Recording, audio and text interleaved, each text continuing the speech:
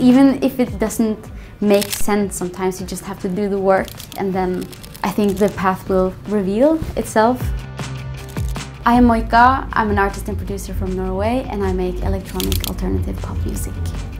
A lot has happened since the academy. I just learned so much, like being social and creative in so many different ways.